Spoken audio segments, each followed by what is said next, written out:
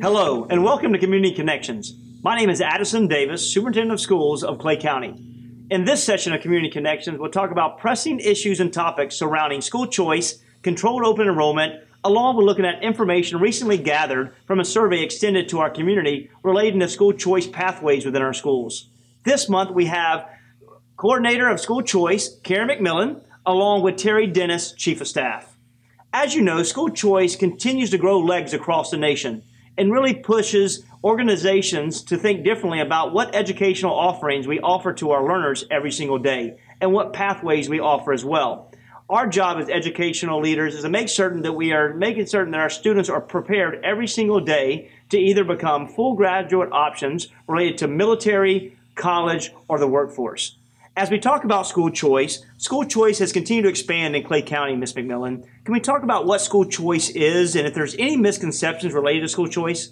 So the whole purpose of school choice is to improve student outcome by giving parents a wider range of educational options so that they can look for options that are a good fit for their child. And currently, parents have more options than ever before. We have our district managed public schools, we have our public charter schools, virtual schools, homeschool, private school, and now we even have the extra layer of controlled open enrollment. So currently, when we look at Clay County as being one of those choice options, we know that Clay County District Managed Schools is we're eighth, we're top 10 in the state of Florida. Our graduation rate's higher than it's ever been before. We're top 20 in the state for graduation for our ELLs, our ESE, and our at-risk students. One of your initiatives was to put art and music in all of our schools in the district. We have accelerated learning college pathways at all of our high schools. The learning that's occurring in our district managed public schools is amazing. I would agree. We've had so many successes recently, with movement academics, but our pathways are getting better every single day. Clay County really has great anchor academies within every one of our high schools. And as we continue to grow and evolve in our system, we really want to focus on our junior high schools and our elementaries as well. As we talk about school choice, in the last couple of years, how's it kind of evolved, not only throughout the state nationally, but also locally as well for us in Clay County? So historically, locally, choice has been available at the high school level through CTEs, the career and technical education, and through accelerated learning. And as you said, it's our initiative, it's a goal of ours to move these choice options down to the junior high and elementary level, creating these pathways that students can enter in kindergarten and follow all the way through to graduation. Yeah, it's very important. While we do a beautiful job in our high school settings, we have to get better and related to what course offerings we have in junior high school and elementary. We want to see pure continuity from K-12 where our kids really can find somewhere in their heart that they really want to study and that we have robust programs that's really trying to get our 21st century learner ready and prepared. Overall, we're trying to create learners and prepare them for jobs that do not even exist today. And if we do that by having robust programs and having critical thinkers and problem solvers and decision makers, let them think, analytically, then I think we'll be able to prepare them to be successful. Research says that students who have or select, an educational offering or choice offering have positive impacts on their academics and on their mindset. Can you speak to that? So we know that all children do not come to school with the equal amount of resources and the same needs and the same interests. And the benefit to having school choice options is that it allows us to create curriculums and educational experiences that will cater to these needs, that will cater to these interests. We are also able to build communities within and around our schools because when families, when parents, when students pick choices and they work, they become more engaged, and more engaged increases test scores, increases graduation, and with that also comes an increase in civic mindedness and overall satisfaction. And all of these put kids on a pathway to success. Right, well said. We talk about the impacts and the positivity that it brings to our learners where they can really, and their parents, that they can select an environment that's best for them. We see that it creates pride and ownership as well. And in Clay County, we will continue to evolve and create more choice and offerings so that we can have attractive, effective academic experiences for our kids. Can you speak to some of the programs we currently offer and we aspire to offer in the future? So at the high school level, like I said, we do currently offer our CTEs, and our CTE department looks to stay cutting edge and is constantly looking to build programs that suit our community, that suit our families. Accelerated learning, we're always looking at improving our offerings at that level. At the junior high school level this year, we added our first pre-ACE program that will feed into at Lakeside Junior High School, and it'll feed into Fleming Island High School's ACE program. And we're looking at increasing those opportunities at the junior high school level over the next couple of years. Right. And at elementary, we have a concept school in Orange Park Elementary, but we also have a Montessori school, our first Montessori school. Really cool kickoff this year. It was a great kickoff. They're sitting at capacity with a waiting list. Wow. Yeah, and it's for parents who are looking for an alternative learning environment for their children. Absolutely. So a lot of cool things going on in Clay County surrounding choice. We know for the first time ever in the last 2 years, we have an accelerated program at every one of our high schools for our learners. We see that unbelievable CTE programming at our schools, from aerospace to agriculture to health science to building design to carpentry. We have it all. So, hats off to that department, our teachers who work so hard to prepare our students. That we have great internships and externships for our students as well. And we will continue to expose them to great offerings. As we talk about growing this initiative within our schools, we for futuristic mindsets. There's a lot of highlights we'd like to talk about, and we'll be getting into the weeds of the board in a workshop next month to talk about how we grow gifted and talented, how we grow acceleration programs in elementary and junior high school as well, and then looking at having expanding concept schools in our school district. So thank you. So now transition to controlled open enrollment. They start in January 21st. It's School Choice Week from a national perspective. National School Choice Week. And Controlled Open Enrollment is an initiative that is brought 2 years ago by state statute.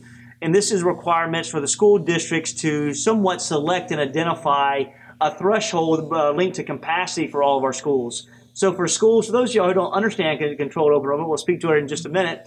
But we had to identify a percentage for utilization. That means that we had to identify a seat capacity level, determine whether or not we have seats available in our schools.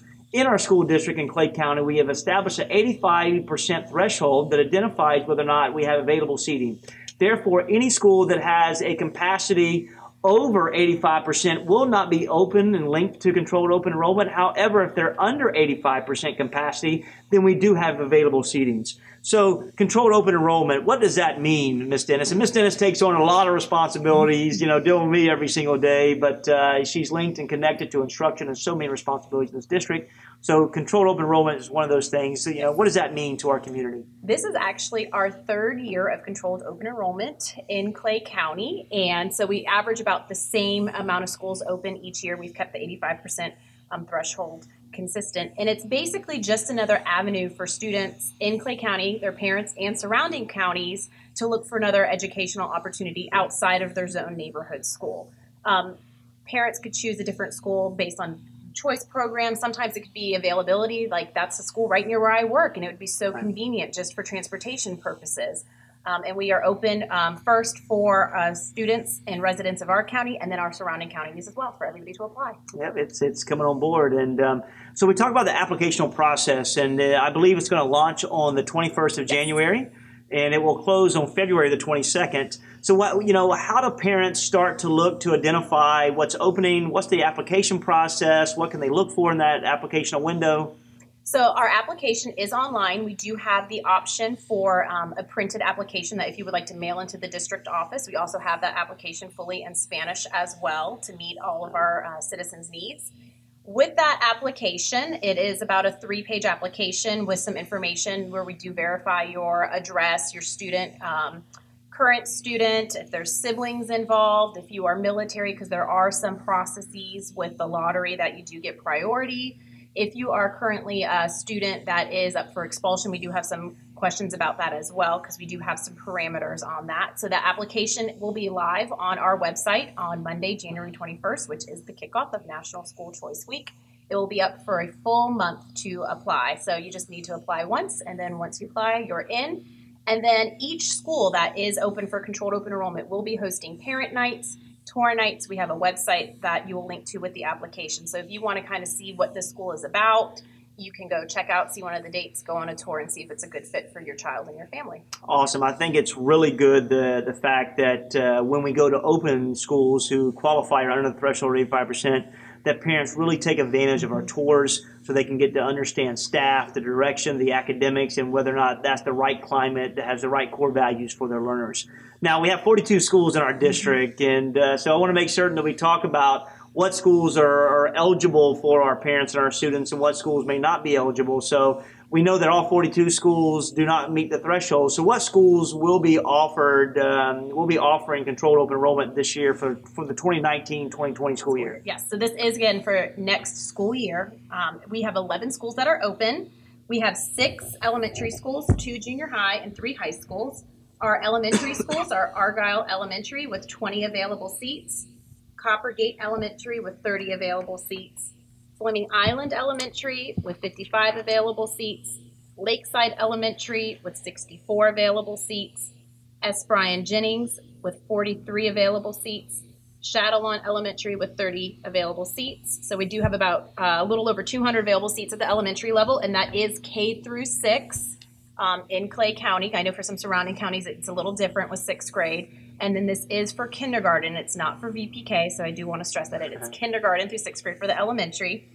For our junior high, it is a traditional junior high of just 7th and 8th. That's Lakeside Junior and Orange Park Junior. They are both open with 100 seats available at each school. And our senior highs for 9 through 12, we have Clay High with 133 available seats, Orange Park High with 366 available seats, and Ridgeview High with 350 seats available. Yeah, so close to 1,300 seats available in Clay County. That is, completely attractive to residents within our county and potential surrounding residents as well. For those students and parents who apply, once they apply, what's next? What should they expect? So once you apply through the window, we actually we'll be sending out an email toward the end in March. That will be whether if you've been accepted or if there's a wait list or a rejection based on if there's a lottery. So some of our schools, if I take Argyle Elementary, for example, they have 20 seats open. If only 18 students apply, all 18 students would be able to get in because they did not need to have a lottery. If I have 30 students apply, then we will need to do a lottery. We will accept 20. We will send out an email basically saying these are the 20 that have received acceptance for 19-20 school year, and then we have a wait list for the remainder of students that way. Right, and the lottery process is, is somewhat established by the state. There's a number of indicators, so those individuals who seek to apply and they have more students than we have seats, and the lottery process will be in place, and it's defined by state statute. Therefore, it'll go in rank order in the sense if you have military orders and you've moved, then you have first priority. Then they'll look at, anybody that's had moved due to foster care. And then the next prong is linked to individuals that have been court ordered to move or a placement for a particular school. Then we'll go to Clay County residents, and then afterwards we'll go to outside residents as well. So there's a criterion that will be spelled out completely on our website as we continue to launch this. So continue to go to oneclay.net so we have information forthcoming. So thank you, Ms. Dennis. So back to school choice, and we talk about how do we continue to make certain we prepare learners for the 21st century and for jobs that do not exist today. What do we do? So what we did recently is that we extended a survey to all of our stakeholders in our community to figure out what they actually would like to see within our schools. So from your perspective, is there, from that survey, any information that you believe by grade band or by grade band that you really want to share that you found fascinating or exciting from the information collected? Well, what was exciting is that we're on a pathway that suits our families' wants and needs. That's very important. It is important. At the elementary and junior high school level, we saw a commonality of both of them wanting, or a good number of parents from both levels wanting accelerated learning opportunities. Yeah. And we're already putting this into motion. We have them wanting STEAM opportunities, and STEAM is science, technology, engineering, arts, and math. And this is an instructional method, as you said, that builds our workforce of tomorrow. That's right.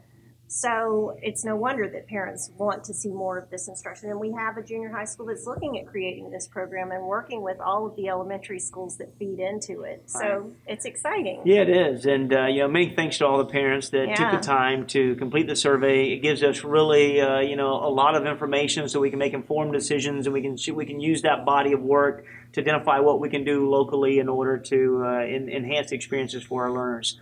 One thing I did see is that at the elementary level, they wanted some dual language to be a part of the process. So really cool takeaway. Any viewpoints on that perspective? They do. So we're actually looking into successful dual language programs across the state to see how we can implement that here in our district. Yeah. So that was exciting. Maybe we can offer some more variety at the high school level. Yeah, really neat and intriguing information. So we'll put that live as well on the Controlled Open Enrollment website so they can see what their findings will be. When we talk about there's so many things we want to do as it relates to creating choice. And I've always spoke about how we can have a visual performing arts. What do we do to have a pre-Cambridge program within our elementary models that feed it up to our ACE programs and IB, pre-IB and early age IBs in our elementaries and our junior high schools, and make certain that we have really robust initiatives for our kids, and we keep them and we attract newcomers as well. But that's going to take money and that's going to take time.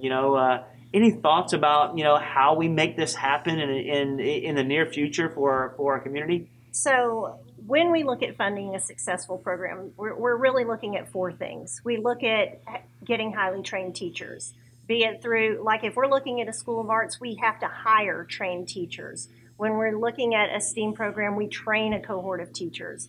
We have to look at curriculum and purchasing curriculum for each of these programs.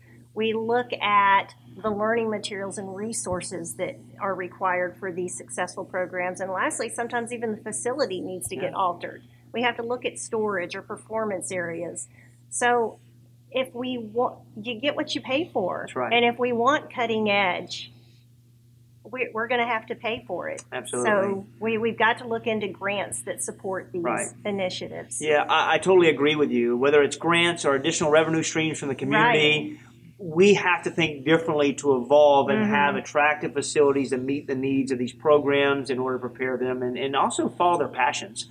So look forward to what's coming for the future in Clay County. We know that we have a lot on our plates, but we are really committed to make certain that we have cutting-edge opportunities for every learner every single day within our school district. As superintendent, this has been a priority of mine. We will continue to grow. We're looking at potentially identifying national models through CTE programs and expanding the CTE initiatives, but at the same time making sure that expansion goes all the way down to the kindergarten age and through elementary, the transition to junior high. But more importantly, making certain that we do everything in the lockstep with our parents and our students and our teachers' voice and the board's voice to make sure we're getting it right every single day in Clay County. So thank you for this session. Once again, a reminder of Controlled Open Enrollment, as Ms. Dennis spoke about. It opens on January 21st and will close on February the 22nd. Again, we will make certain that we get all information about those who've been accepted by starting around March 22nd and beyond.